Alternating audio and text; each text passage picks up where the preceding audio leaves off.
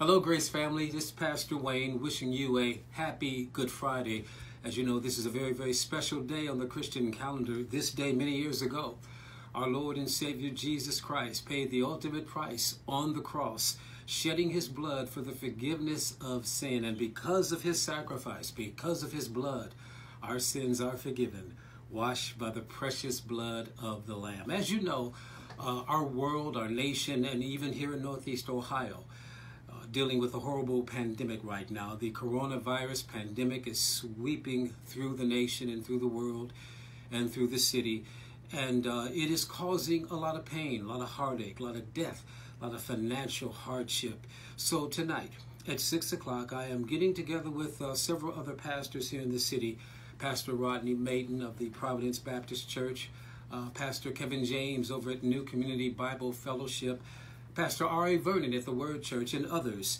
And we are going to pray for healing in this city. We're going to pray that the Lord steps in and just eradicates the world of this horrible virus that we're dealing with right now. We know that the God we serve can do anything but fail, and we know he's a healer. So we're going to be praying tonight for healing. Amen. We're going to pray for the healing of this city financially as well as the disease is concerned. We're going to pray that the Lord somehow through a supernatural power just wipes away this disease. We know he can do it, and we know we serve a God who hears and answers prayer. It kind of reminds me of this verse, Psalm 103, 1 through 4, and it says, "Praise the Lord, O my soul, all my innermost being, praise his holy name.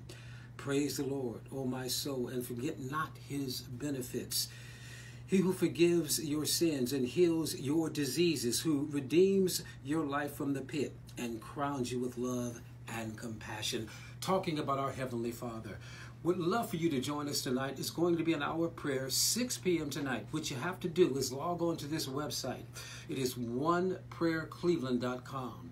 oneprayercleveland.com. We are hoping to galvanize Northeast Ohio in an hour of prayer. You can join us. Once again, the pastors are going to be leading the prayer, but we want everyone to be praying in spirit. So I'm calling on my Grace family to join us tonight. Once again, that website is oneprayercleveland.com.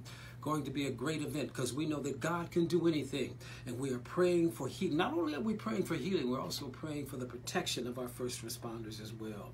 We're going to put God in it because we know God can straighten it out. So once again, join us tonight, 6 p.m. The website, oneprayercleveland.com. God bless you.